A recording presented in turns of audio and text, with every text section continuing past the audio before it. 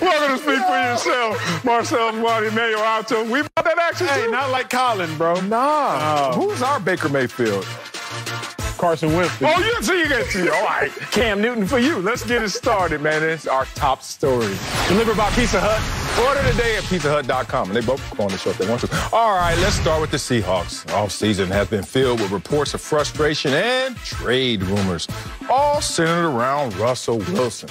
Seattle star quarterback expressed himself yesterday, posting a workout hype video using a line from the movie Training Day, quote, "It takes a wolf to catch a wolf." So, Acho, what does Russell Wilson have left to prove? Bro, I think he has to prove who is he. Ooh, identity? Yeah, identity. I'm starting big picture, y'all. Y'all remember Russell Wilson comes into the league, third round selection. He's not even supposed to start. Matt Flynn is supposed to start. Matt Flynn was making really good money. All of a sudden, Russell Wilson, the quarterback that was at NC State and then at Wisconsin, he shows up in Seattle. Humble guy. Humble means just wants to be a team first, win by any means necessary kind of dude. No. Then by around year 5, by around year 6, things started to change. They started to transition. Okay. He still wanted to win, that is Russell Wilson, but he didn't want to win by any means necessary. Now Russell Wilson wanted to win the Russell Wilson way. Yeah. He wanted to win through Russ. At first, let's just win however we got to win. Shout out to the 12. Shout out to the Seahawks. But then it turned into, I want to win how I want to win. I want to cook. I want it to go through me. I'm a top 3 quarterback in the league. Nobody is saying you are not Russell Wilson. So when I think about what does Russell Wilson have to prove? He has to prove that he is willing to win even at his own individual expense. Damn. So when Russell Wilson won the Super Bowl, the Seahawks were 13-3. That's the best record Russell Wilson's ever had. Okay. When Russell Wilson won the Super Bowl, he had the second fewest passing yards of his career. He had the second fewest passing attempts of his career. He had the third fewest passing touchdowns of his career. But collectively, the Seattle Seahawks enjoyed their greatest success of his career. Yes. So while Russell Wilson was not thriving individually, the collective unit was thriving. But now the collective unit is not thriving to the same degree that they were. However, Russell Wilson is thriving. Most touchdown passes of his career this past year in 40. Only time he's ever eclipsed the 40 touchdown mark. Russell Wilson throws for the most passing attempts of his career this past year. So Russell Wilson is individually doing his thing. But collectively, the Seahawks are faltering. So what does he have to prove, I think, to me, to the Seahawks fans, to himself, is that he's willing to win even if it cost him. I love that. Poetic, eloquent, that's my co-host. And I agree with you. I'm not going to go identity as much as just based on what I've seen, individual and team performance, trying to really bridge those two together. I think that Russell Wilson is sitting there, if he's honest with himself in the mirror, he wants to prove a lot. And the first thing he wants to prove is that he can be the reason that they get a ring. He is the reason they get a ring. And look, I'm not going to take that away from him. I know that sounds selfish, but it's okay because Russell Wilson is still himself before he joins a team. It's the Kobe Bryant way. Kobe Bryant's like, look, I love to win. I want to win, but I also want to be the reason we win. So I'm not mad at that when I see that in Russell Wilson. But I am mad at this. The guy who had it good but wanted it better made it worse. Uh-oh. The guy who had it good but wanted it better made it worse. Bar. God, that's a bar. Hey, I've been there before. You just reach. My therapist talks about this. He said, Marcellus, one day we were in the middle of our session, and, you know, I'm paying a whole lot of money for these minutes. And I'm like, okay. He just paused. And I kept talking, and then he paused. And you know when you're in a Q&A or a therapy session, you're waiting for him to just take the baton, kind of like how we do. Like when you finish, when you give us that last, if I don't say anything, you're like, hey, bro, you didn't catch that cue? That was a social cue, homeboy. And I'm sitting there, and I did it twice to my therapist, and he didn't take it. The baton just dropped in the zone. I said, come on, man. And you know what he said? Marcellus, you've won. And I was sitting there like, what? He said, you've won. And I was like, what are you talking about? And he started going through my life, not just in accomplishment, but just in aspirations and things that I desired and the things that I am setting out to do. He was like, Marcellus, you won. He's like, that next rung on that ladder, be careful, man, because you may fall down or not appreciate how high you are. And I think Russell Wilson got caught with a little bit of that. Russell Wilson is continuously trying to grab that next rung. And I guess in a figurative sense, we all are. But in a literal sense, he tried to go to that extent where it actually hindered the progress of the collective. So if you're the Seattle Seahawks who's watching Russell Wilson right now go through what you said, which may be an identity issue crisis, you're wondering where's your leadership going to come from. We know it's Russell Wilson, but in what direction? Is it for just Russell Wilson or is it for the Seattle Seahawks? See that social cue right there? Now you're going to speak, huh? That's your point. Bruh, the guy who had it good but wanted it better made it worse. That's the bar of the week. That's the bar of the week? I don't care what you say the rest of the week. That's the bar of the week. No Thursday, no Friday. I'm off. Russell Wilson has to prove that he's a playoff performer. Okay. That's what he has to prove. Say something. With top 3 defenses, remember, Russell Wilson came into the league. Year 1, best defense in the league. Year 2, best defense in the league. Year 3, best defense in the league. What? Year 4, best defense in the league. Damn. Year 5, third best defense in the league. Stop playing. With those top 3 defenses, he started his career 8-4 in the playoffs. 8-4. Truly started his career 8-3 with those top 3 defenses, but lost with the number 3 defense in that second playoff game.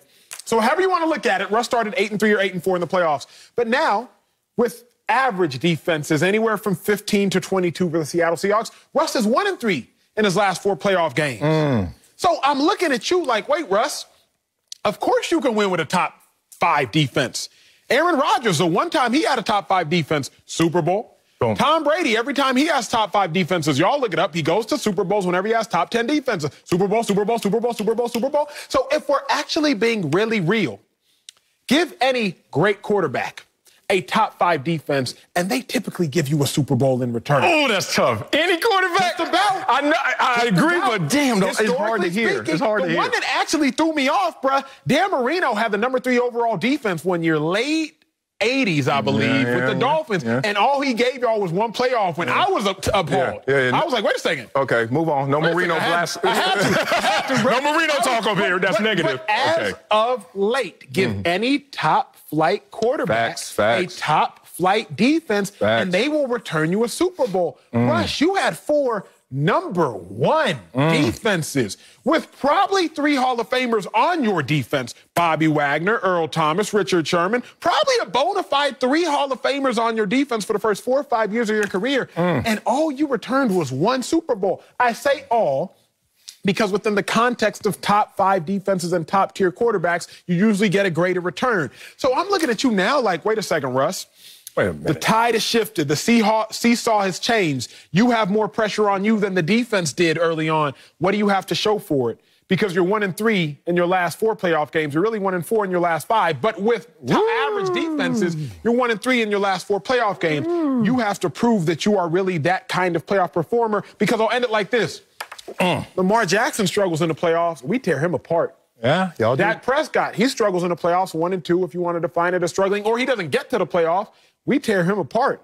Deshaun Watson struggles in the playoffs. We tore him apart. Josh Allen, prior to this season, struggled in his playoff appearance. We tore him apart. But Russell Wilson 1-4 in his last 5 playoff appearances, and we're like, man, it can't be Russ. It can't be Russ. It's not Russ's fault. Russ, you got to show up, and we have to critique you in the same manner we do all the others. Say it, man. That likability is covering for Russell Wilson. And early Russ wasn't like this. I love your bar. You kind of didn't focus on it, but let me just highlight a bar you had in there. The seesaw of the Seahawks. Russ was down here at first, and the Seahawks were up here.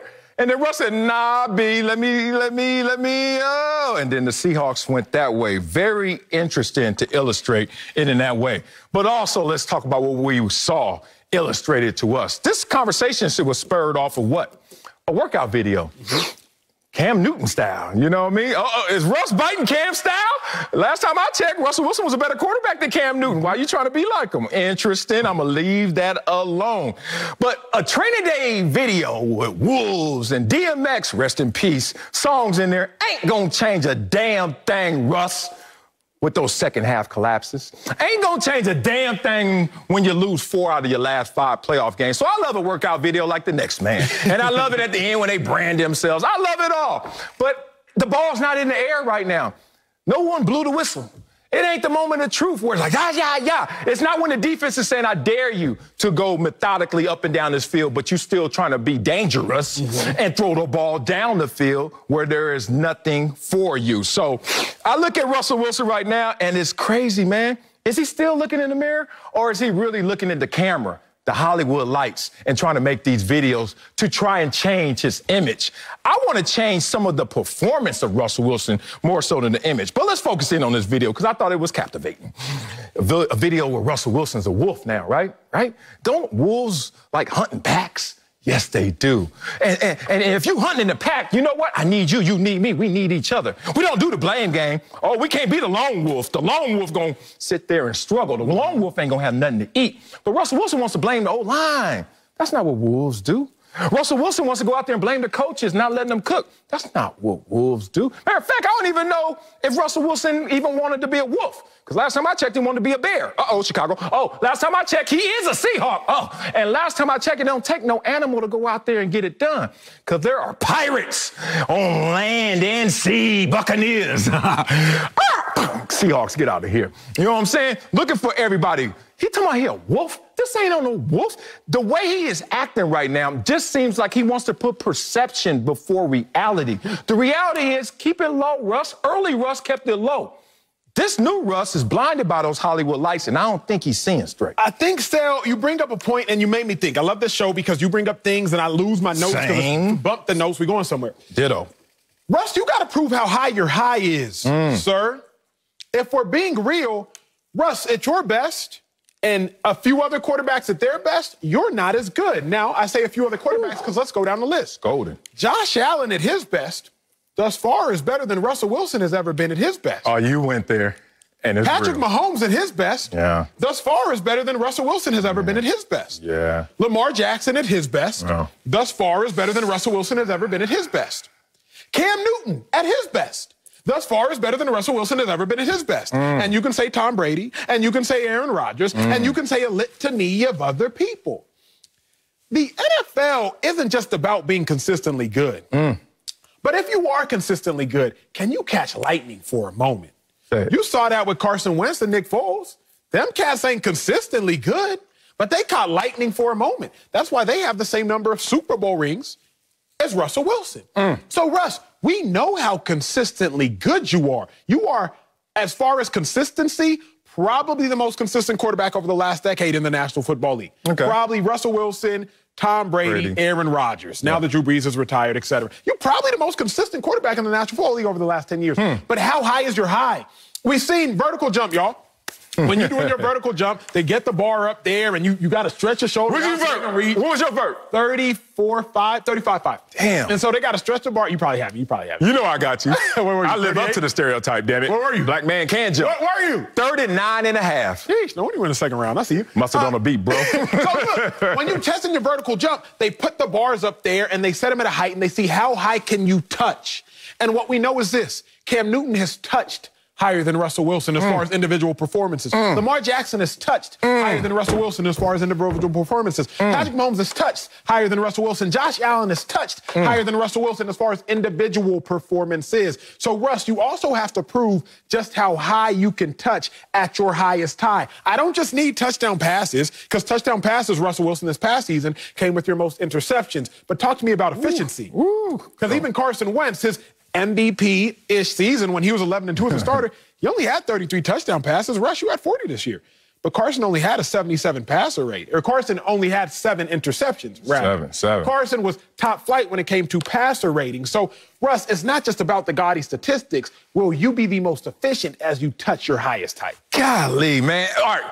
First, I'm starting to feel bad because I'm saying a lot of real stuff, and sometimes real will slant you into negative because there's so many glowing things you could say about Russell Wilson, right? But I just don't like this version of Russell Wilson. And when I see him again, I'm going to tell him, not the biggest fan of this new you, but the old you I love. Now, you can still be the old you in persona and be the new you in terms of performance individually. But now let's merge those two and add one, which is make the collective, the team, start to feel all of the greatness you have in you. Now, Russell was sitting there like I used to feel. I used to be a victim in my mind. I used to blame everything around me. I'm blaming Crenshaw. I'm blaming Compton. I'm blaming my L.A. Unified School District. I blamed everything.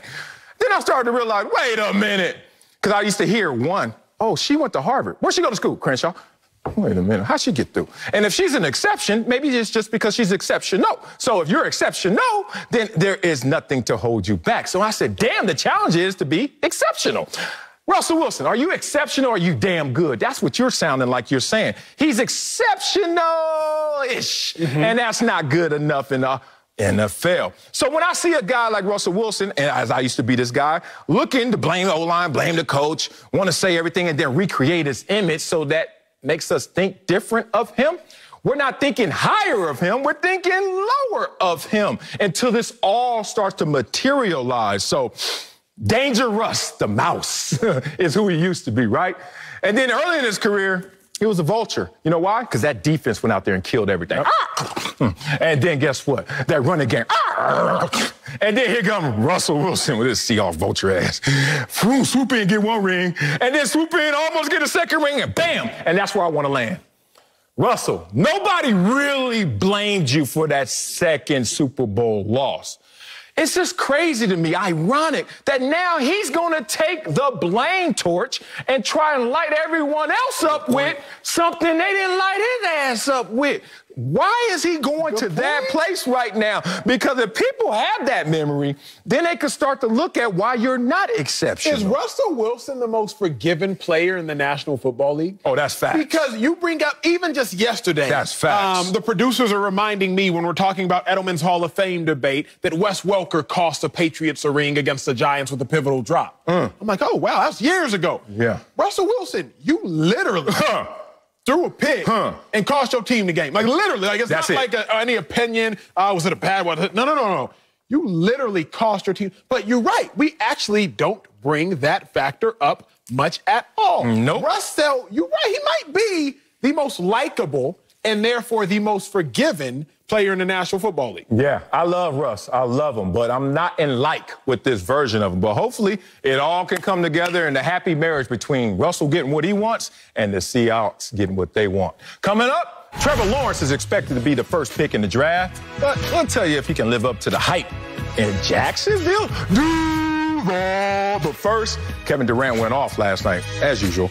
We'll tell you if he's the best player in the NBA when he's healthy. That's next on Speak for Yourself. You went off on the court or on Twitter? The Nets did not have Kyrie or James Harden or LaMarcus Aldridge yesterday, but they still had KD, and sometimes that's all you need. KD dropped 31 points on 11 of 15 shooting in Brooklyn's blowout win against the Timberwolves, all after lighting people up on social media. Now, this was KD's most productive performance since late January after missing 23 games due to injury. We had to bring in NBA analyst CP Chris Broussard. But, Marcellus, is Kevin Durant the best player in the NBA when healthy? Yes. And it's by far when healthy. Now, the problem is, damn, Chris Broussard, your face. Just because he hasn't been healthy long enough and because of the transition from team to team and everyone want to say he made a punk move and stuff like that has really taken us away from just the pure focus on how he impacts the game. Okay, so this is the best player with the greatest skill set today's game has seen. Just be real about it. The dude had a 2-for-1 access buddy pass in the talent line when God was saying, let me give out some of these talents. Let me give you height. I'm going to make you a 7-footer. Let me give you some of these handles. And let me give you the agility. And more so, a skill set that nobody else in the NBA possesses. He is purely built to play the game of basketball at the highest level. Now, I know there may be pushback. Everyone in their mind is thinking LeBron James, and I say, yeah. But think about this. LeBron James looks like a tank. If you ever seen LeBron James, you would actually go to that place. Watching LeBron James, you would say the same damn thing. Get out the way. But there are two places, if I'm a defender on LeBron James, where I start to grow in confidence. With KD, there's not a single place on that court where I grow in confidence. I give it to you like this. LeBron James wants to go down the lane. You say, okay, hack LeBron, send him to the free throw line. Oh, I feel a little better. Or LeBron James is sitting there dribbling as the point guard, and all of a sudden I say, let's push LeBron James further and further away from the basket. The further you push him away, the more confidence you grow in as a defender. Now, let's talk about Kevin Durant, damn it. Where on the court you going to put Kevin Durant and think that you have an advantage, more confidence on him? Oh, try to put him on the block.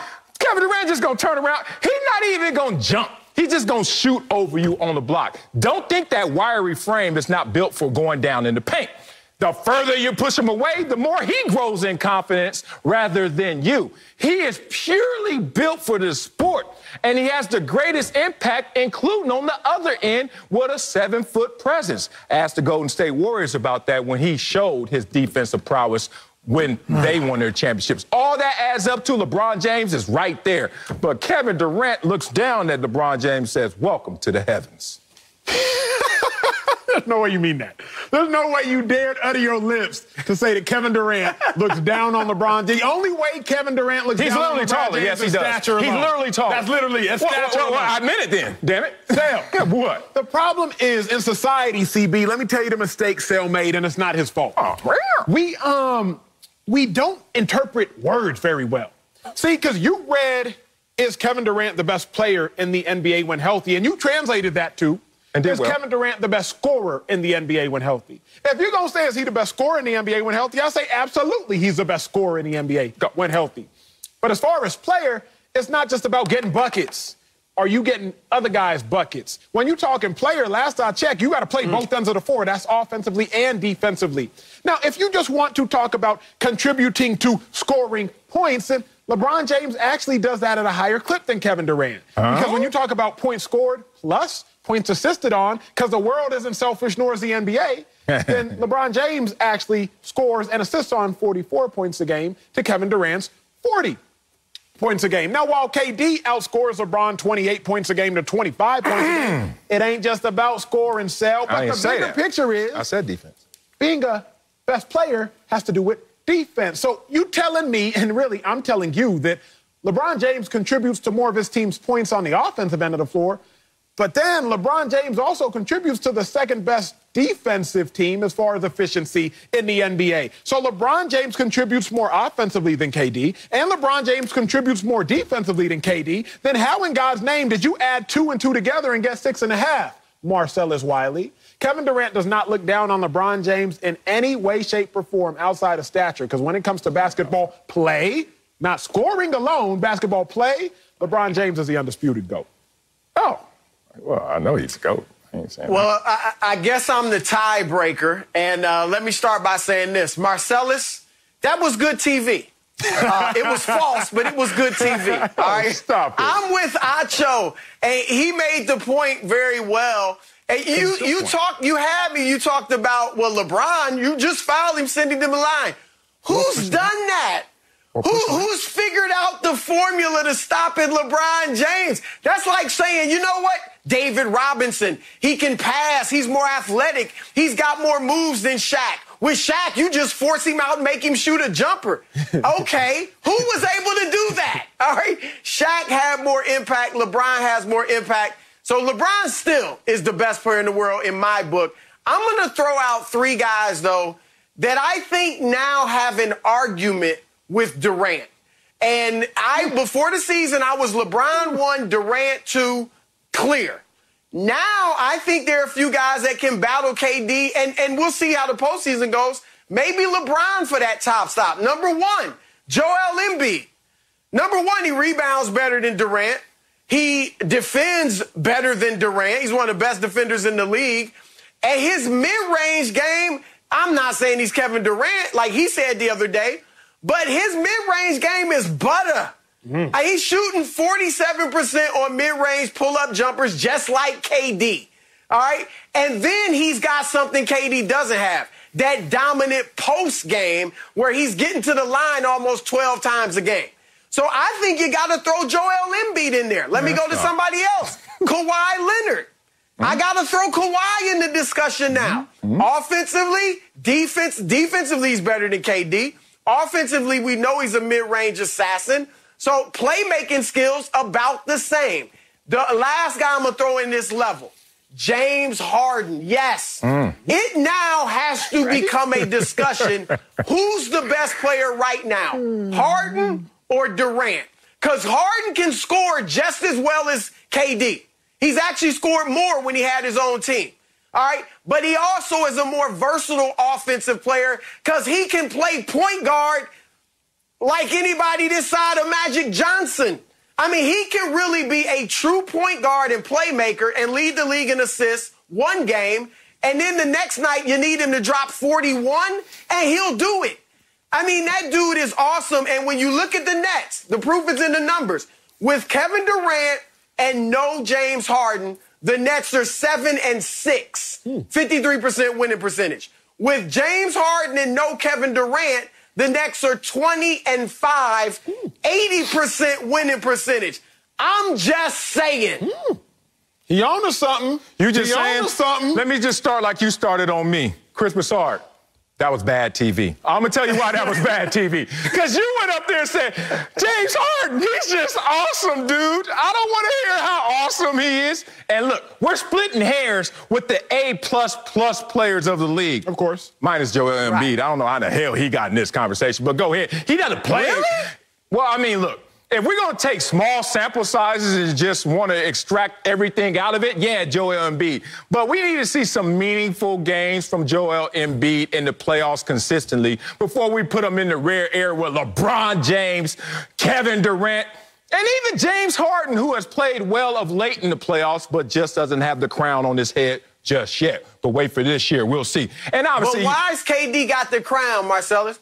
Why does KD have the crown? I bet you if I put Harden in Golden State, I bet you if I put Harden in Golden State the last 3 years instead of KD, they win at least 2. Well, he went to a team that won a championship. I bet you. And then they won 2 with him, and he became the best player on that team, showing that he wasn't just there riding the waves, he was making waves, because Steph Curry even had to take a back seat to him. I digress. How did LeBron James get his first championship? He went to a championship organization that just won a few years before with Dwayne Wade and said, let me make a big 3. Don't you do this, because you know you're not going to do it by yourself in the NBA.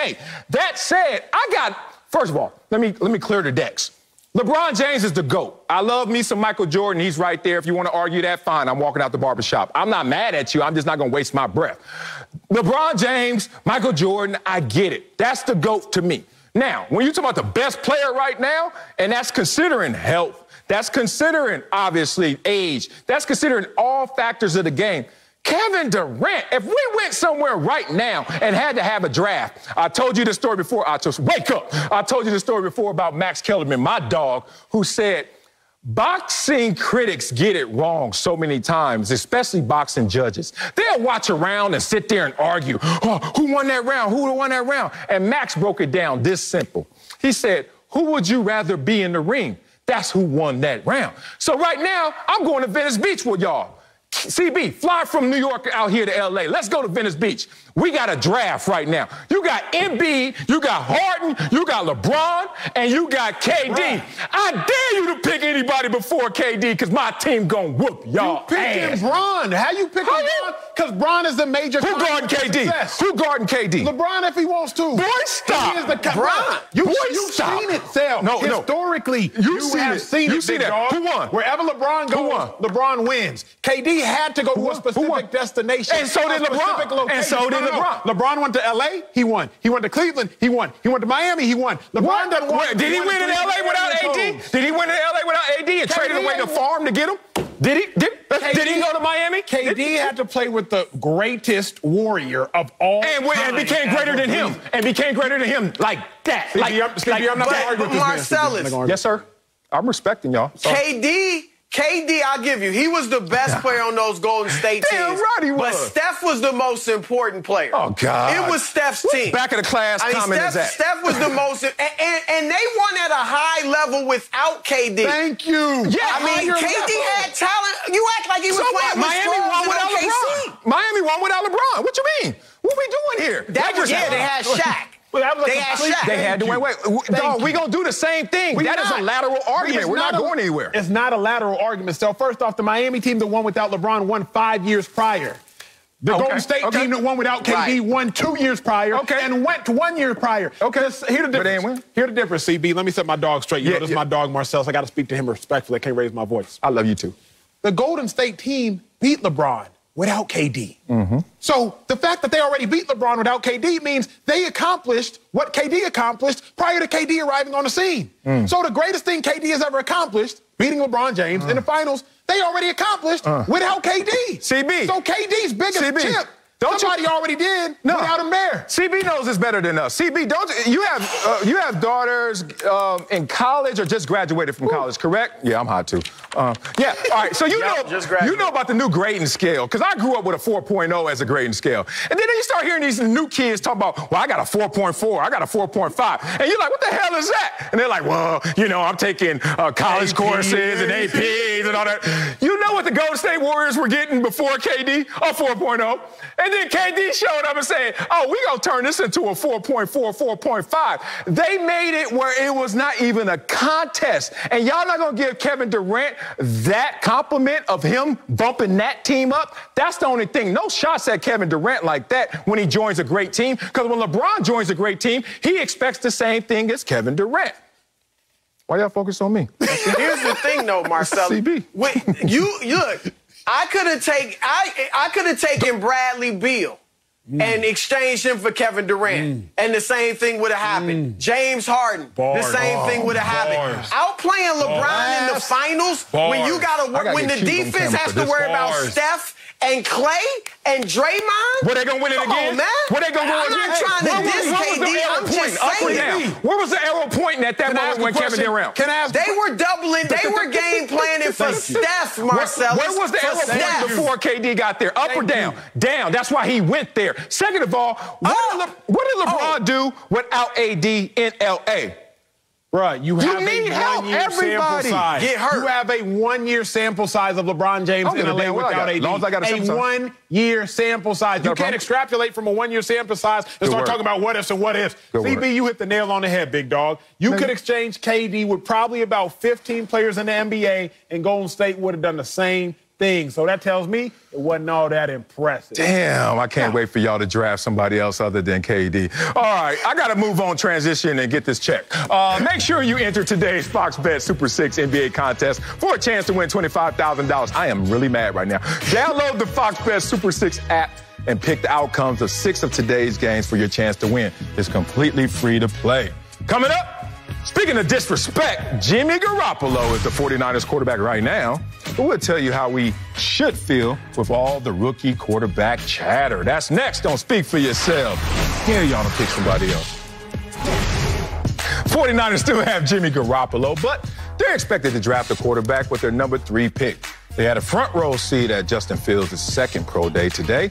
And they also have been linked to Mac Jones. Jimmy G's teammate Kyle Juszczyk said, quote, I said that name right, I'm going to support who's ever under center, whether it's Jimmy or a rookie quarterback. I think either way, we're going to be successful. Oh, way to ride the fence, Juszczyk.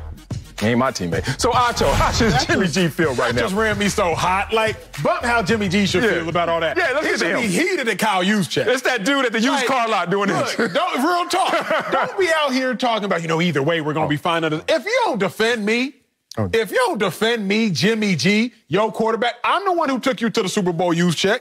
First off, why are you doing interviews? You're a fullback. Ooh. That's first thing. Well, you went to Harvard, so you're smart. That's fair. Okay. But more importantly, if you don't defend, I know. I am with you, though. I'm hot. I'm hot right there, I'm with you. I'm with you. Anyway, let's go get it. How should Jimmy G feel? Jimmy G should feel betrayed. Yes. And he should feel betrayed because, if you do everything within your power for someone or to achieve something, and y'all get to the highest of heights, and they still look to replace you, it's like, come on, what else you want out of me, fam? Real talk. What else you want out of me? Jimmy G is saying by his play, we're 22-8.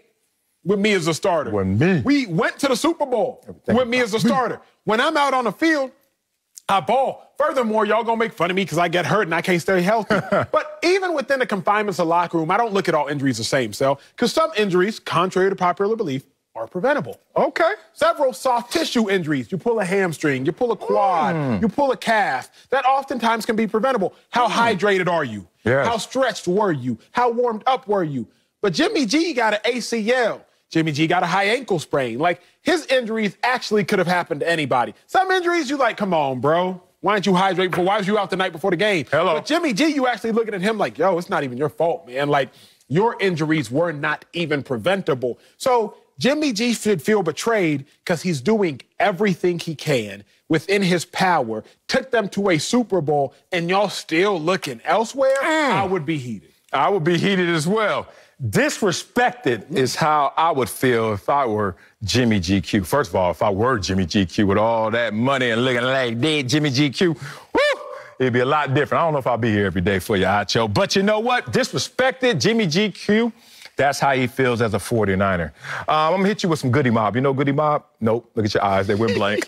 You know Cujo? Nope. No, you don't. He had a line, frustrated, irritated. Sometimes I don't know myself. I'll be too numb. That took me somewhere. Anyway, frustrated and irritated. Kyle Shanahan, how dare you? I saved your butt. I did that. Me. Hey, did you just have a training day moment, Denzel Washington? Why? What did he do? You don't remember? Go ahead. Oh. Hit me off camera. Call Russell Wilson first. We're going to talk about this. All right, here we go. 1-10. Bruh, 1-10. And then all of a sudden I come, and then you know what? Our fortunes change. But let's forget about all that. Kyle Shanahan, you've been there 4 seasons. Losing 1, 2, 3 of those 4 seasons. So there's 1 season that's different. What was that season?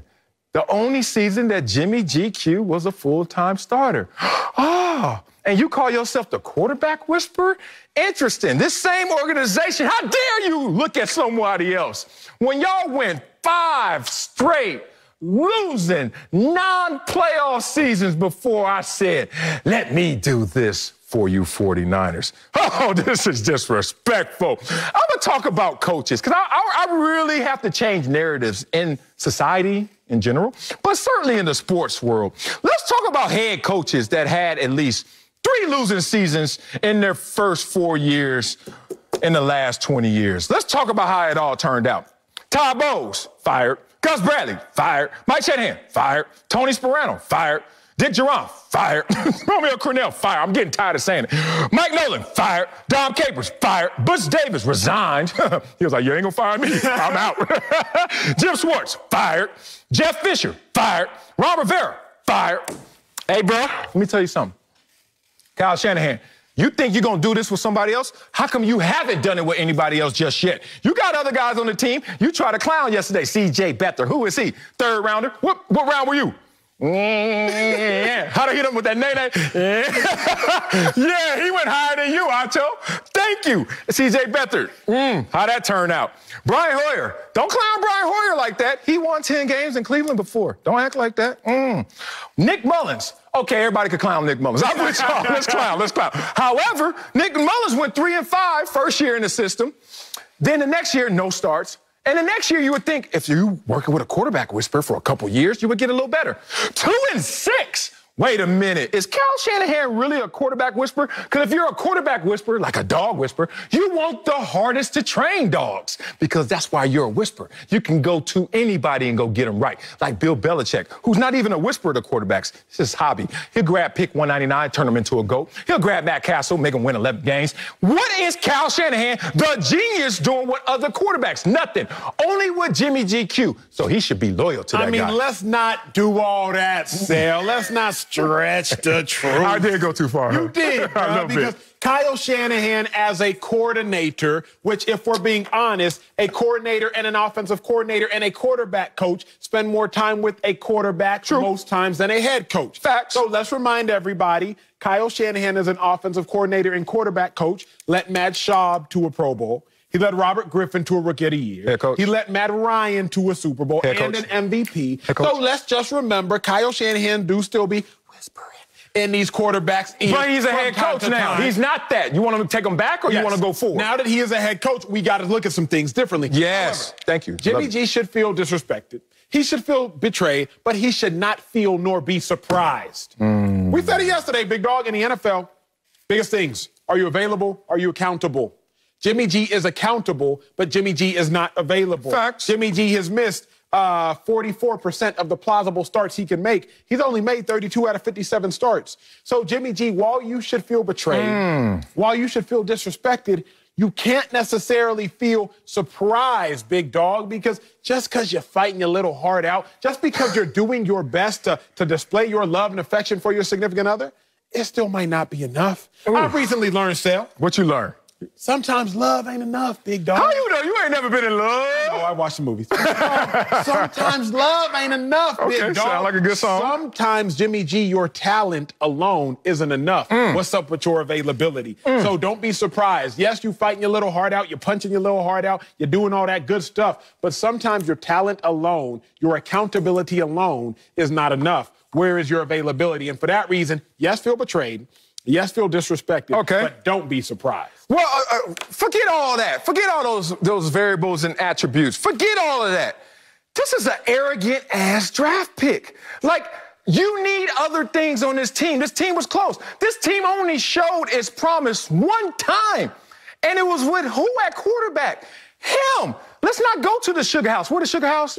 Sugar House and Casino in Philadelphia. Is it in San Francisco too? Because damn it, this is a roll of the dice to think you're going to be able to do it again with a high draft pick. It's too risky because everybody knows football's fickle. No matter who you draft, they could have injury issues in the NFL. Some of them already have injury concerns from the collegiate level. So why are you going to roll the dice on somebody else not only performing as well as Jimmy G in his only year as a starter, but also staying healthy? Let me say it like this. Please. Insurance rates. You don't pay a high premium for the insurance. You know why? The whole purpose of insurance, if you got the good insurance, is to just price it at a rate that you're going to get it, but you're never going to use it. Think about it. So let's go get a second, third, fourth rounder who's not going to take Jimmy G's job. You're not going to be pressured into all of a sudden having to get rid of Jimmy GQ. And it's an insurance policy at its price. Number 3 overall, and then you're going to force Jimmy G out? That's too much for me, bro. Let's go there, big dog, because you got kids. You have a daughter who had to go through the driving stages. You had to teach her how to drive. I'm assuming she's still on your insurance unless she balling out there. Insurance? She on everything. Exactly, yeah, right? She need to be an adult. And so what you know, because you've had to do it for yourself and for your dependents, is this. What? You get in a couple accidents, what happens to that insurance premium? It's going up. It's going up. All the way up. Nothing can stop. So Jimmy G has gotten into a couple accidents. Oh, good point. ACL accident. Got into a couple accidents. High ankle sprain accident. And when you get into a couple accidents, that premium goes up. And so what happened? They wanted to only use a 4th-round pick on Jimmy G. ACL. Okay, a couple years, might have to use a 3rd. Okay, let's just use a 3rd on Jimmy G.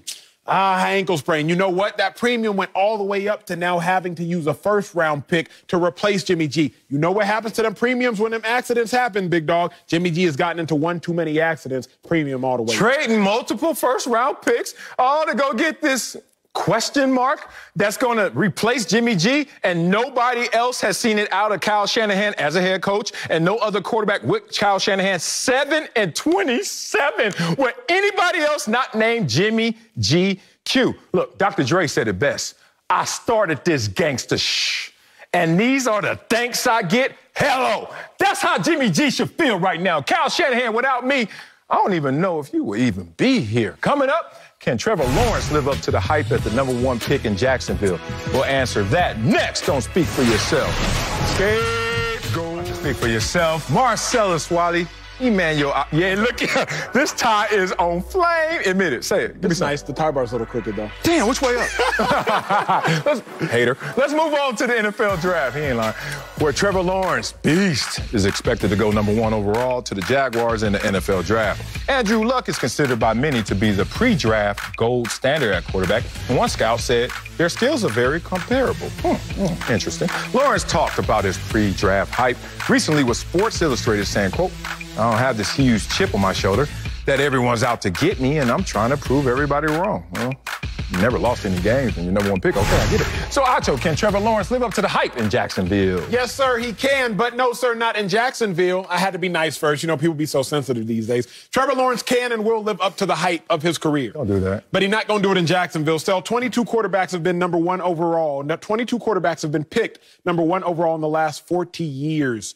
4 have winning playoff records. John Elway, Peyton Manning, Eli Manning, and Troy Aikman. Remember, Eli Manning had to finesse his own situation. So really, that's 3 of the 22 quarterbacks over the last 40 years. This isn't some sort of like statistical thing that should marvel you. No, it's really relative common sense. Your success in life isn't exclusively dependent upon your talent level. Environment matters. Now, you can still succeed in a poor environment, but if you have that same level of talent in a environment conducive to success, you might succeed at a higher clip. Say it. So success is not exclusively dependent on talent. Environment matters. We see that at the quarterback position. Carson Palmer, he enjoyed some success in Cincy, but it was really when he went to Arizona with Bruce Arians that he enjoyed his greatest success, won more games than he had ever won, threw for more passing yards and passing touchdowns than he ever had. You just look throughout the course of history. Alex Smith, he enjoyed some success by his 5th or 6th year in San Fran. But when did he really enjoy his height of consistent success by record? I'm not talking about an NFC Championship game. I'm talking about by record when he went to Kansas City with the Chiefs. So you can just look historically at #1 overall picks.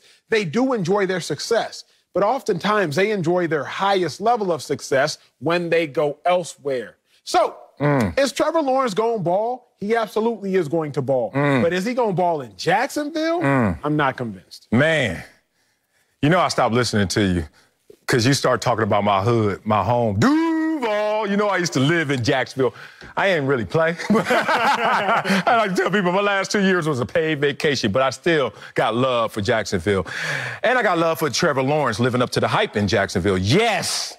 Because first of all, what hype? Like, who in the hell is expecting anything out of Jacksonville? So everything that he does is going to hit. I remind you that Blake Bortles hit in Jacksonville. I remind you Blake Bortles had in his second year, what was that, 35 touchdowns, 18 interceptions for Blake Bortles. He got a hit. He got a hit. Okay, wait a minute. That was Blake Bortles. Yeah, that was him on the losing team.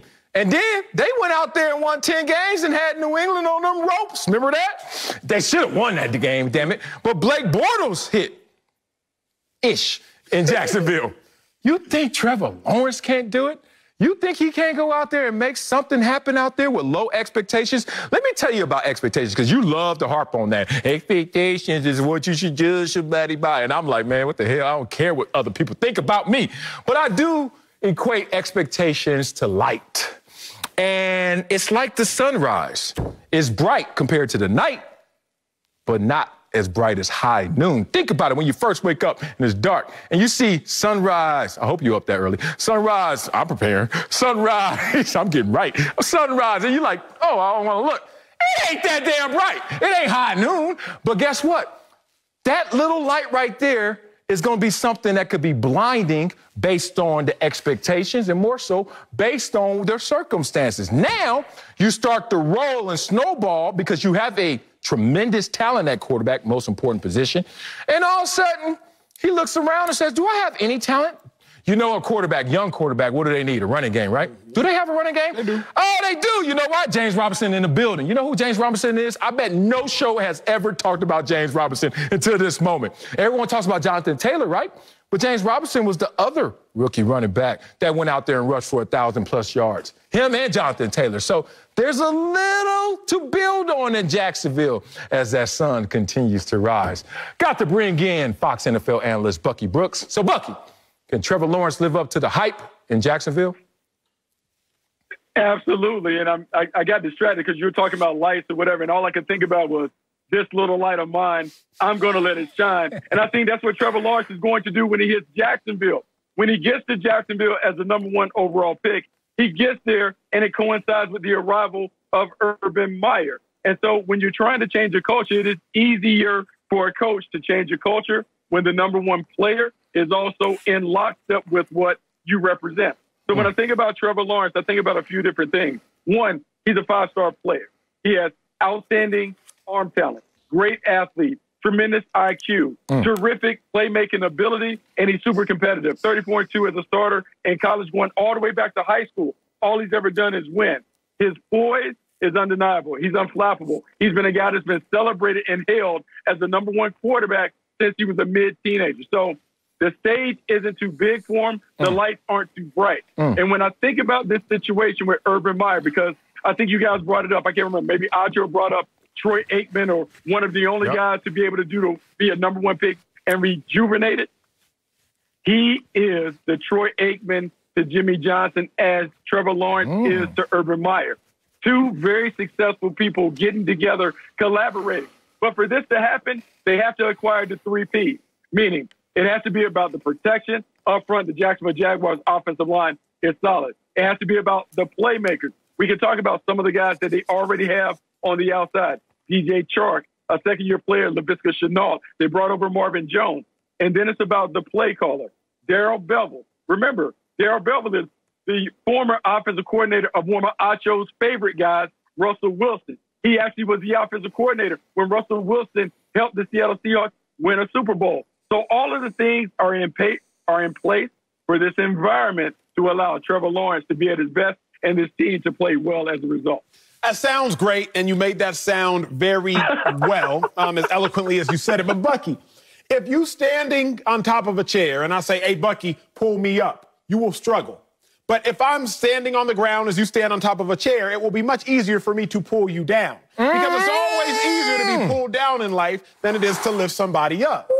So, Bucky Brooks, when I look at the Jaguars, who have lost 10 games in 9 of their last 10 seasons, at least 10 games, I say, wait a second, it's easier for them to pull Trevor Lawrence down. When I look at the Jaguars, who have the worst record in the NFL over the last 3 seasons at 12-36, I say, wait a second, Buggy, it's easier for the Jaguars to pull Trevor Lawrence down. When I say the Jaguars haven't been to a Super Bowl in their 26 years of existence, I say, wait a second, Bucky Brooks, it is easier for the Jaguars to pull Trevor Lawrence down. It's not that Trevor Lawrence is not excellent. Let's make no mistake about that.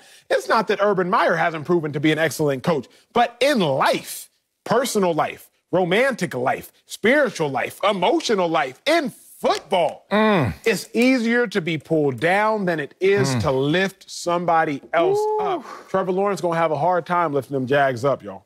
Oh, look, he may have a hard time, and I'm sure one day you sat at the dinner table, your mom and dad told you, hey, you have to be wary of the crabs in the bucket. They'll always pull you down. And I'm sure sometimes in your life the haters were at you, but you found a way to overcome it. Here's what's beautiful about this situation. You have a brand new situation being created in Jacksonville. Out with the old, in with the new. New coach, new general manager, new quarterback, new ideology, new thoughts, new processes. You're bringing in new players. You have a wealth of draft capital to completely reinvent the Jaguars as we know it. Marcellus has been down in Jacksonville. He understands what Duval represents, and he also understands, man, this city is clamoring. They're desperate for a winner. Trevor Lawrence is the ultimate winner. He won as a freshman a national title. He has consistently been in the mix and had his team in the conversation to be a national titleist. I have the utmost confidence that the success that he was able to have at Clemson will continue when he lands in Jacksonville. Say it again, Bucky, with your new money. I see that new suit. I see that new studio. I see all of these checks cashing. It's not. You guys make me, it made me do my thing. You know what I mean? That PPE check coming in, whatever the hell they call them things.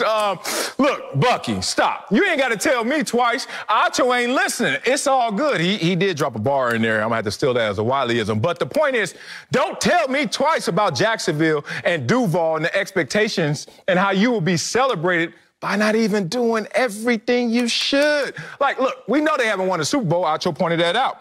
But I remember when celebrated when we just made the playoffs and battled the Patriots. Like, people are like, that's what we talking about out here in Jacksonville. But that's how you build when you're talking about Jacksonville.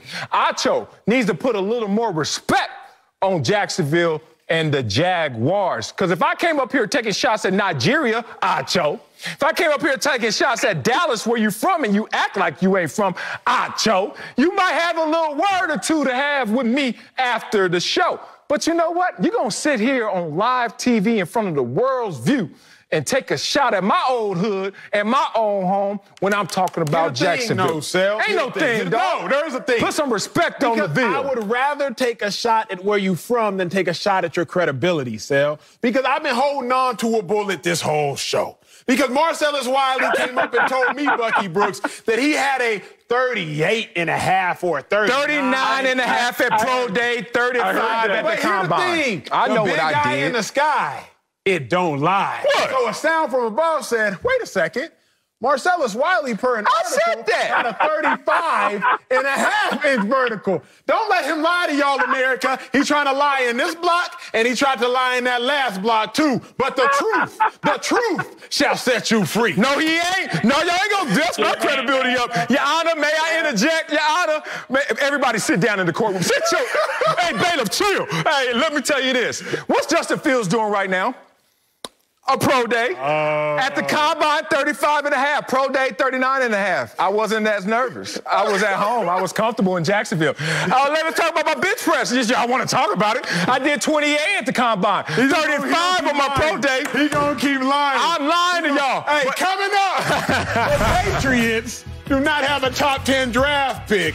But they could change that. We'll tell you if Belichick should consider moving up for a quarterback, as long as they're not lying about things. Speak for yourself. It was still higher than yours. Welcome back. The Patriots have the 15th pick in the NFL draft, but that does not mean they're going to stay there. Our own Peter Schrager says Bill Belichick could make a move that, quote, rocks the NFL by trading up for the number 4 pick to possibly choose Justin Fields. Keep in mind, Cam Newton is back in New England for year 2.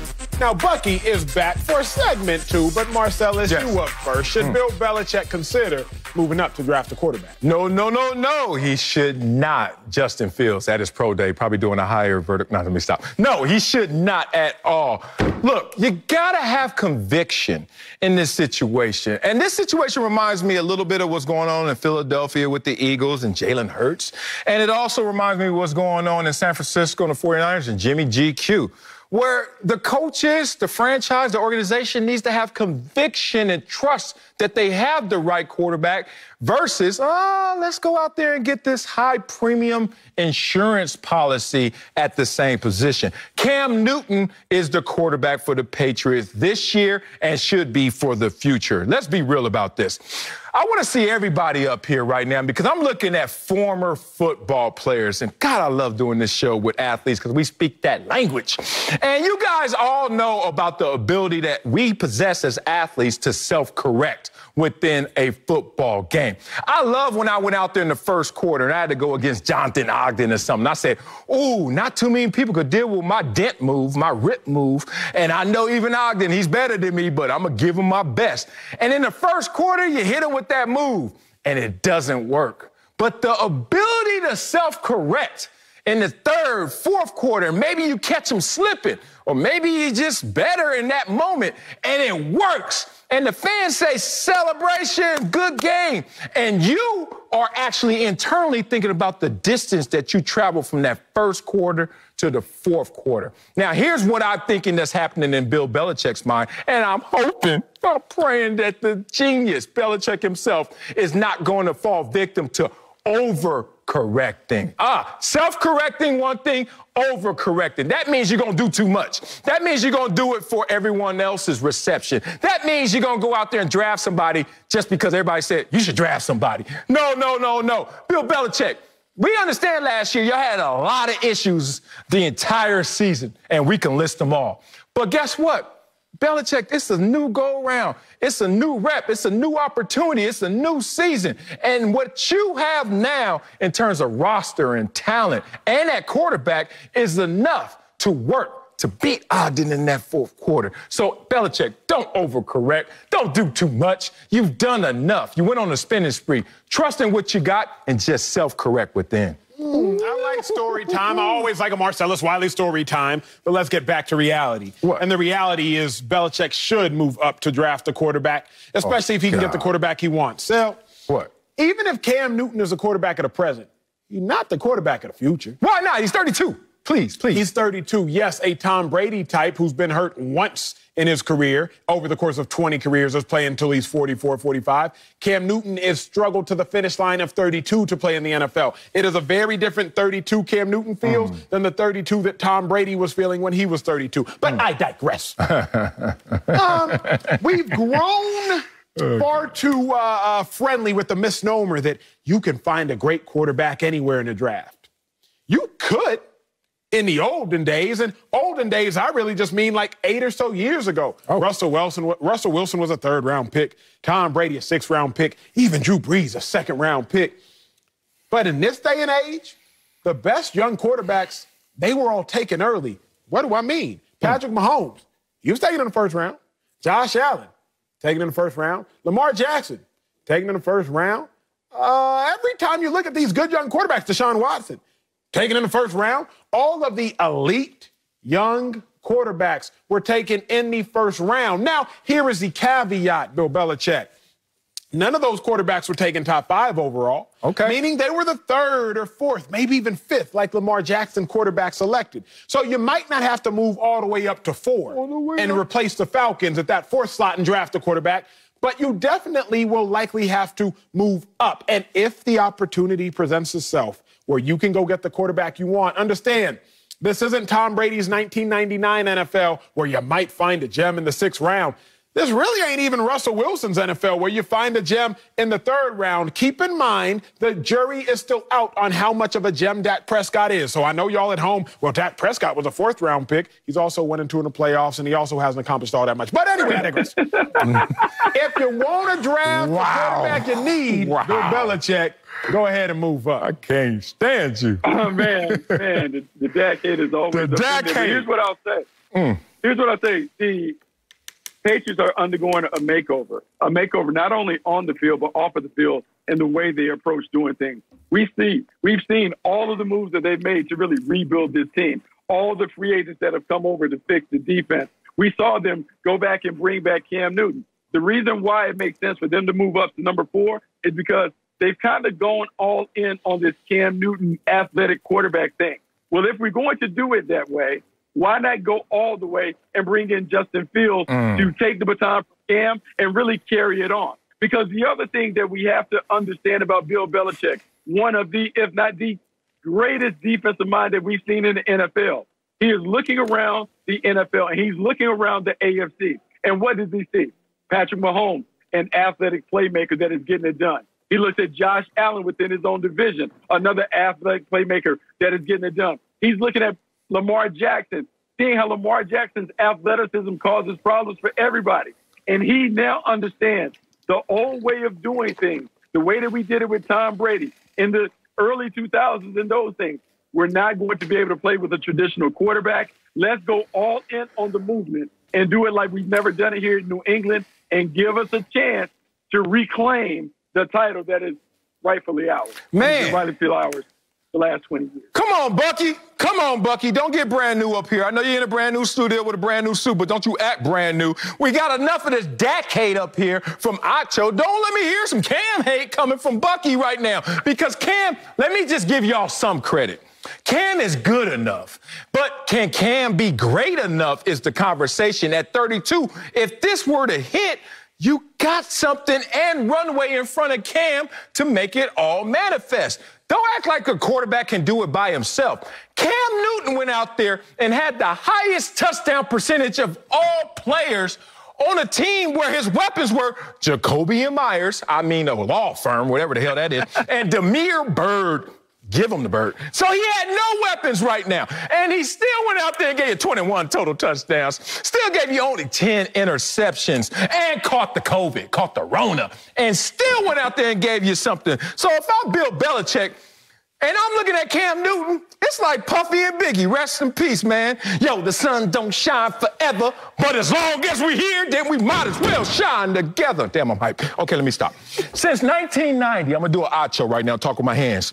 53 quarterbacks have been selected in the top 10. We'll talk about them. And only 4 have been first-team All-Pro. Only 4 since 1990, and 53 were picked? This is the Acho stat. Peyton Manning, Matt Ryan, Patrick Mahomes, and that damn Cam. And y'all gonna give up on him right now to go out there and get Justin Fields or whoever you want when you've already addressed many of the needs that surround the quarterback that are necessary for you to go out there and play winning football. I remind you of this stat for head coaches. There are only 3 head coaches to win a Super Bowl with 2 different starting quarterbacks, Belichick, Brady, and now Cam. And all of them took at least 4 years to do it. Parcells, Seifert, and Joe Gibbs. Y'all put some respect on Bill Belichick and, more importantly, some runway in front of him and Cam so they can self-correct, not what y'all are suggesting, which is overcorrect. Damn, my goodness, you made my point for me. No, I didn't. You just said that only 3 coaches have been able to do it with 2 starting quarterbacks, and it took them 4 years. So I'm going to take it to you in terms that you can understand it, because I'm assuming that one day you ran on the big man relay. So you're the big man on the relay, and what we're doing, we're simply asking Cam Newton, hey, dog, hey, your times and your splits have been a little slower, so this is what we're going to do. We're going to move you from anchor leg to third leg, and we're going to let Justin Fields carry that thing over. So now what we're going to do is Cam Newton is going to get him for the first 2 years, then Justin Fields is going to be sitting there right in the zone. Wait, come on, dog. Bring it to me, dog. I'm going to carry you over the line. Yeah, you leave us do that thing. 4 years. So that's what we've done. 2 years with Cam, 2 years with Fields. I like that. And then we get one of them shiny things. No, I don't like that, because you know, first of all, you're talking to a national record holder and a national champion on a relay as well. And let me tell you one thing. I don't know if your combine stats. I don't know. I don't know what you be lying, Bucky. I'm not bringing in numbers and stats and pictures for y'all. Y'all silly. All right, here's the real. You got me there. Here's the real. We ain't even talking about the other legs that put you in position to win. And think about it. Belichick, if you're looking at Cam like, hey, dog, I don't know about your splits right now. If I'm Cam, I'm like, one, won't you address everything else before the baton even gets to me? And two, when it's on me, I remember one year, I used to run in socks. Y'all remember those little baby socks that had a little pom-pom on the back? I don't know why. I like some cheerleaders. I thought they were cool. And it didn't work. And then 1 year, no lie, Sanyika Hale, respect. I don't know where you at, bruh, but he was a living legend as a little young runner. Sanyika used to run with long socks. Tried that 1 year. Then 1 year, I finally said, take your socks off, Wiley. And you know what I did?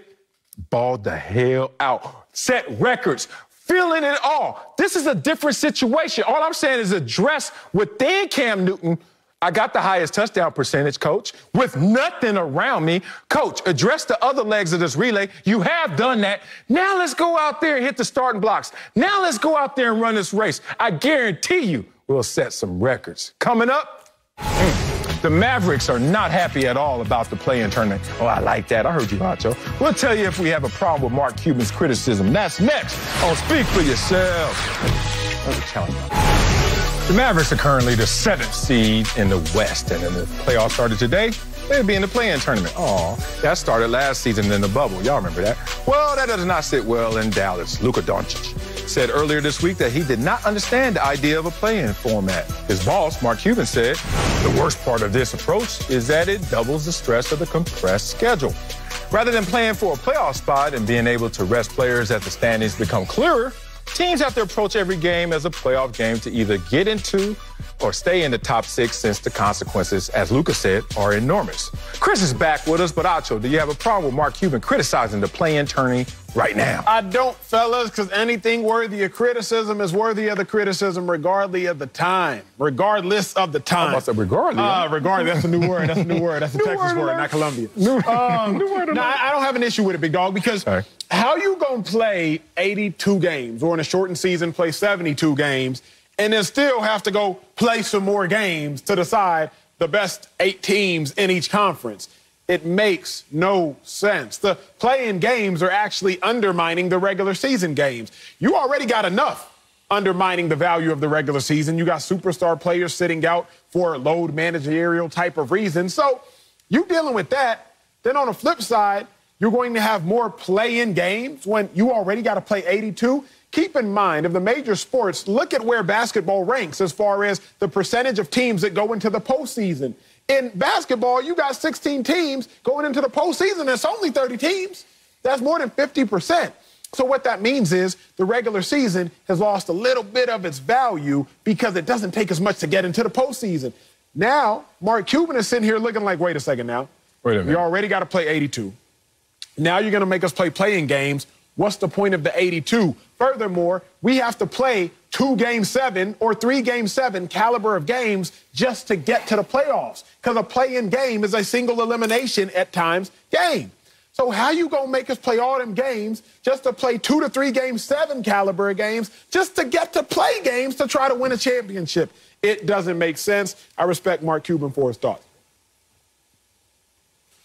Acho, everything you said made sense, and certainly that's a great point. I like the playing games for the thrill of it, but you're right. I mean, you play 72 or 82 games, that's really enough to determine who the best 8 teams are. So that was fine what you said. The problem is Mark Cuban is being hypocritical and self-serving. Because before the season, he voted for the play-in tournament because he didn't think his team would be in the 7th or 8th slot.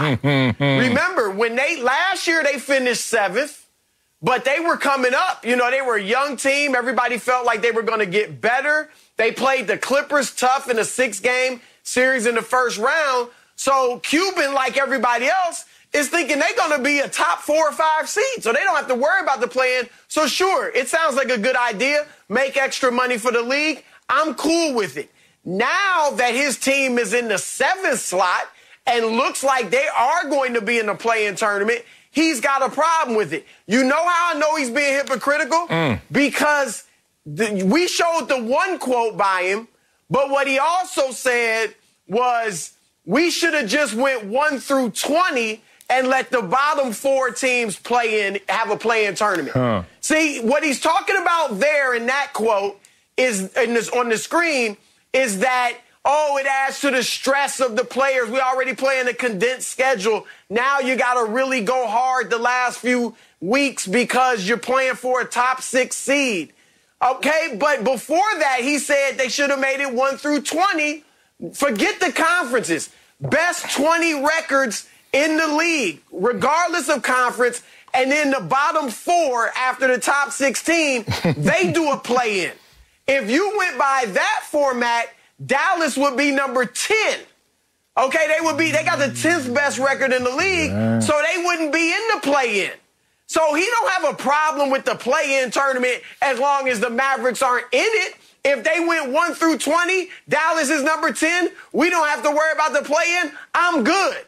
But, oh, you want to do it east-west like the NBA always has. Now we're the 7th seed. We got to play in the play-in tournament. Now he has a problem with it. It's hypocritical and self-serving. CB, I heard you screaming from the mountaintops. And, yes, I am going to join that chorus.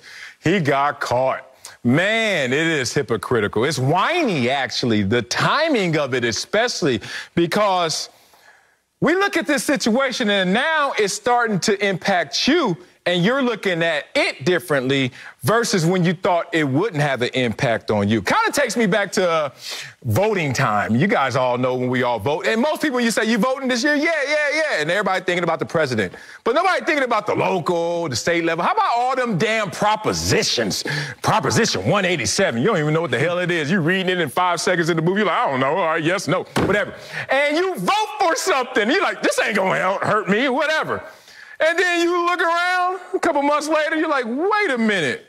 What is going on around me? What is going on to me? What is impacting me? And they're like, you remember that vote on Proposition 187? It passed. Whoa, and now you want to change everything up. That's how Mark Cuban sounds right now. It's all good when it's good to you. But when it ain't good to you, you want to switch it up. Mark Cuban, you got caught slipping in this situation. I don't like also that he's prioritizing his view of his schedule based on rest at the end of the season versus work. Like, why would you want to do this? Not only as an owner of a franchise, but a part of the board of governors. You're basically saying, yeah, y'all taking away my nap time. Y'all taking away the time we get to rest. And everybody else is like, is that how you prioritize your season, your scheduling? Like, we are already dealing with a load management issue. And then now, because the NBA has put rules in place where you can't load manage, you know what's happening now? I'll tell you, fans, damn it. When we used to play and we didn't want to practice, we used to come up with vague injuries. We used to say hamstrings. Y'all notice how many sore hamstrings this year? A lot of hamstrings on the Brooklyn Nets, right? And then we used to say, my back. Good luck trying to find out where the pain is with my hamstring and my back. That's what's going on right now. So everybody is taking their timeouts in different ways. It's sad to see, even from the top, that they want to take a timeout as well. But fellas, let's be real, because everything you said, CB, was perfectly accurate, dead on sale. Everything you said was accurate and dead on. But this can also be true. Hypocrites can have a point. You feel me? Like, Mark Cuban is, in fact, a hypocrite. I'm not going to deny that, CB. Not denying that at all. I'm listening. But just because you're a hypocrite don't necessarily mean you have a point. What's his point? You can tell somebody not to do something that you do, which makes you a hypocrite. But your advice on not doing whichever you are advising that person not to do could still be very wise. So I'm not going to argue if Cuban's a hypocrite or not, because CB, you dead on. He is. You laid out all the facts. You read him his rights. Sal, you did the same thing. But I don't think that takes away from the point Mark Cuban has. And the point Mark Cuban has is, why are we playing play-in games at a time when we should be able to ease into the playoffs as opposed to ramp it up? CB, I don't know about your track and field prowess, but this is a track and field show. Damn right. So, Sal, you know this. What do you do right before a big race, a week or two before? You taper. Yeah. You taper before the Olympic Games, or you taper before a championship race, because you know the big event is coming up, so you ease up your training. All tapering is easing up your training. Mark Cuban is saying even the greatest of athletes taper. But how come y'all about to make us rev up before we have to rev up? It doesn't actually make any physiological sense, nor does it make any psychological sense. Is he a hypocrite? Yes. But can hypocrites have a point? Yeah, they can too. All right, okay, good fight. But here's what I like, though, about the play-in. And I'm with you. If they didn't have it, fine. You had 72 games to earn your spot, right? But right now, we're going to get Steph in the playoffs, at least for a couple games, because of the play-in. We might get Zion. We might get Russell Westbrook and Zach LaVine in the East. And it's going to be a sense of urgency, because it's almost like a March Madness. You know, it's a one and done for the lower seed and two and done for the higher seed. So I think it's going to add excitement. I feel you. You made a lot of sense, Acho. But even in baseball, where they play 162, and then they'll have that one-game wild card sometime, that's an exciting game. So I think it's good for the fans. It adds excitement. And yet then I still get my full 7-game series once the real playoffs begin. Yeah, but the play-in games average 7% bump in terms of ratings. How about the last regular season game when we saw the Blazers go against the Nets? Most watched final regular season game in 11 years. Let's think about it in terms of money as well. It's a pandemic, damn it, and you voted for it, damn it. We all have to adjust, damn it. What's the problem? It's not about his hypocrisy fully. It's also about it's beneficial, and it's just an adjustment. If you don't want it going forward, how about you vote against it next time? Coming up, it's the tale of two quarterbacks in different cities. We'll tell you if Sam Darnold or Carson Wentz has more to prove. That's next on Speak for Yourself. Carson Wentz and Sam Darnold are both getting a clean slate next season. Wentz was traded to the Colts, and he'll already have high expectations. His new squad is projected to win over 9 games, according to Fox Bet Sportsbook. While Darnold said the trade talk was driving him insane, and he is relieved to be in Carolina with the Panthers. So, Marcellus, who got more to prove? Is it Sam Darnold or Carson Wentz? Carson Wentz. They both don't have a clean slate. I mean, I know that you had to read that because it was in teleprompter, but hell no, it's not a clean slate. And Carson Wentz understands this. Dog, he doesn't have the same amount of leash as Sam Darnold does. Let's talk about why he doesn't. 1, he's older. 2, he already had a big contract, so we already look, you already been up there and had success. But then what happened after that success? You messed it all up. What are we talking about here? We're talking about a guy who was traded for bad performance, that created a bad situation, that got rid of his head coach, and then showed bad character, therefore forcing the trade. A few years after winning a Super Bowl that you didn't even finish the deal with, and then you wanted to take your deflated ball and want to go home. Oh, man. So now we see Carson Wentz. Yeah, it's kind of like this situation. You ever go into any relationship, any friendship with someone whose reputation precedes them and it's not positive? I know I am the type of person that would say, I'm going to give him a chance. I'm going to give him a fair chance.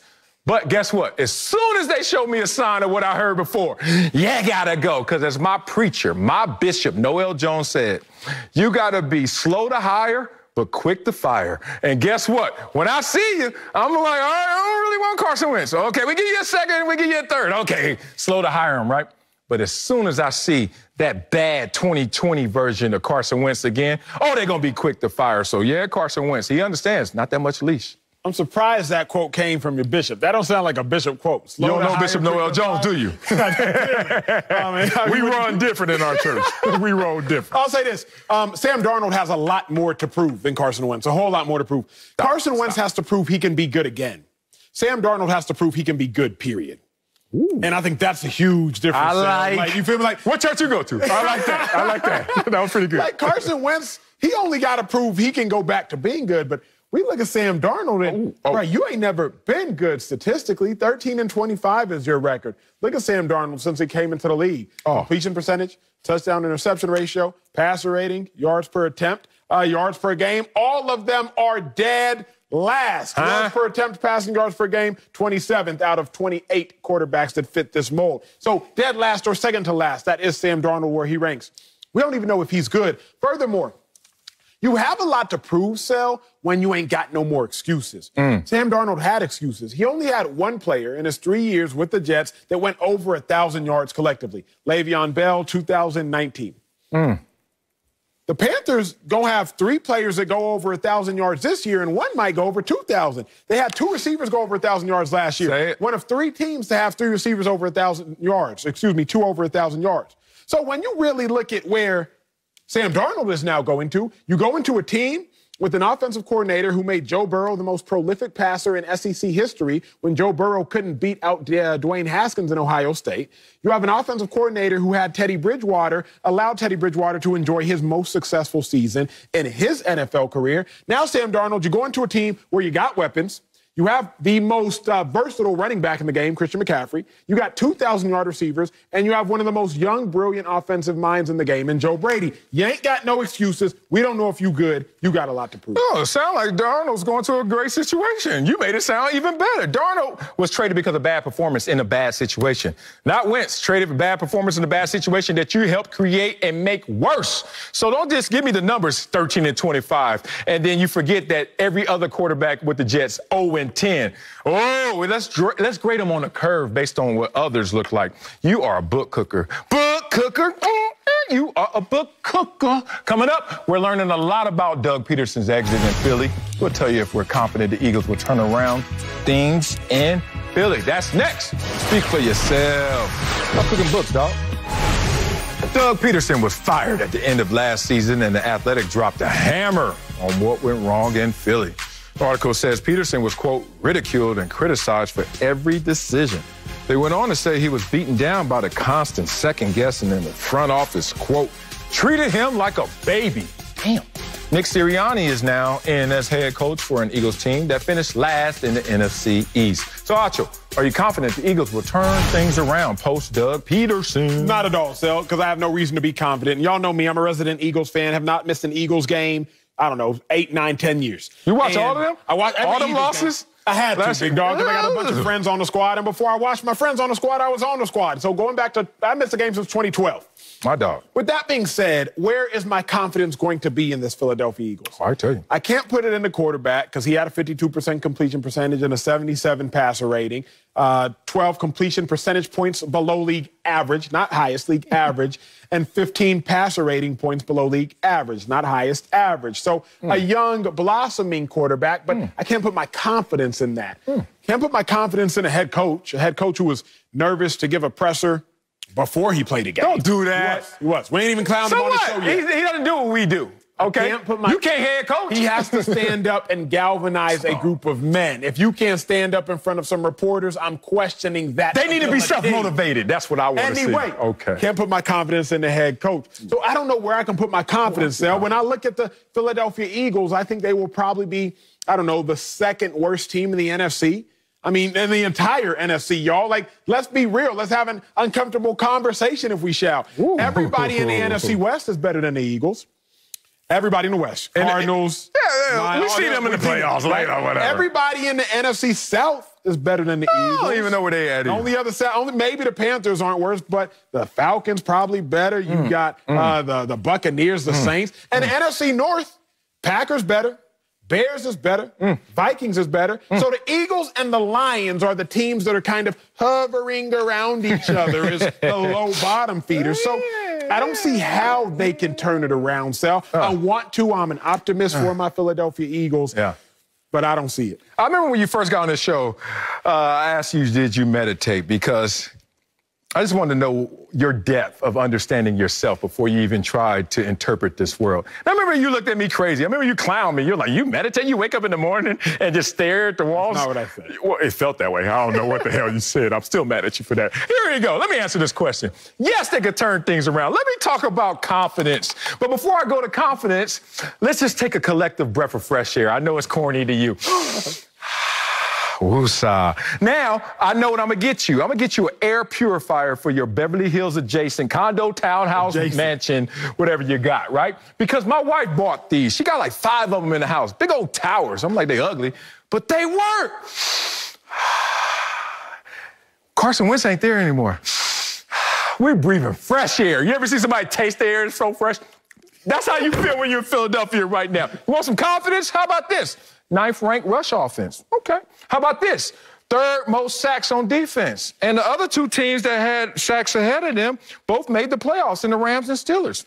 Want some confidence? All those dudes that were hurt last year, go through the list. A lot of them are going to be returning, and they're going to be healthy. Let's talk about this. You want some confidence? The Eagles have only had 1 stretch of consecutive losing seasons in 21 years. Oh, I thought you watched your team. The Eagles have finished 1st or 2nd in the division 3 of the last 4 years. Matter of fact, they got the best record in the division since 2017.